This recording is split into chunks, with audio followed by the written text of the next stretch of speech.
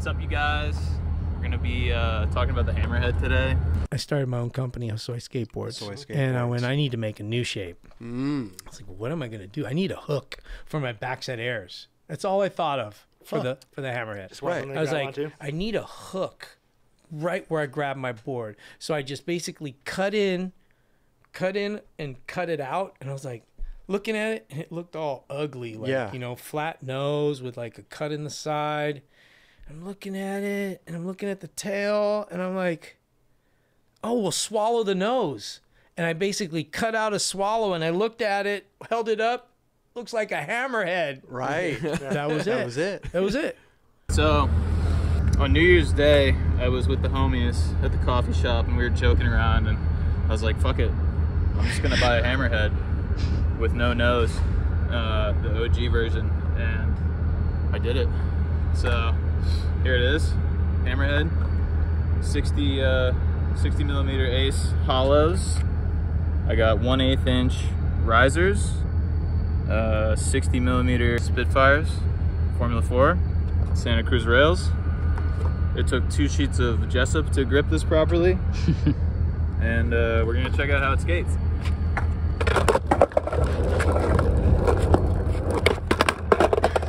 We got Rodrigo over here.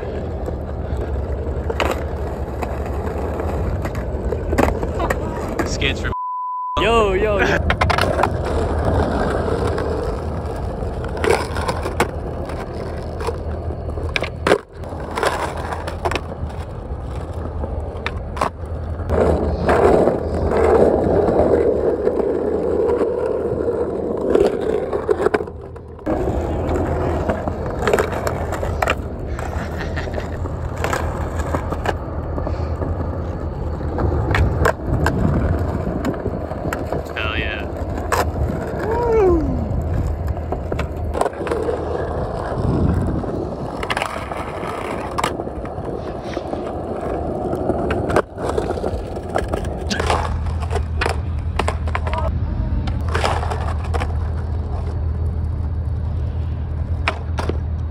Yeah, so after I got smoked, we both became very obsessed with trying to heel flip the Hammerhead.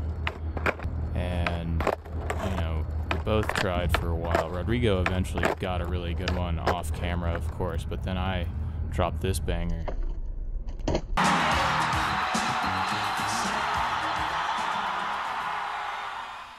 And that's it. That's all we got. Really on the Hammerhead. We were mostly just dicking around over there at the curbs. Earlier in the day, I was getting an oil change, so I went and stopped by the local, and if you know me, you know I love swagging on everybody with the slow-mo flat ground kickflip. There we go. Suck on that. Anyway, the Hammerhead's actually surprisingly easy to kickflip, for me at least. Heel flip was a different story. But keep your eye out for future installments. I will definitely be polishing those up on the Hammerhead. It's a fun board. I'm definitely going to be skating it a lot more. I think Christian Hosoi is pretty badass. His whole story arc. Go listen to that entire 9 Club that I sliced that little inset from. It's pretty good. The stories he tells are great. He's pretty earnest. Gets into his downfall and his rebirth in prison. Pretty cool dude. Go watch his footage from the 80s. He was easily the swaggiest of them all in that era, and the board is really fun. You know, it's not gonna be my main board.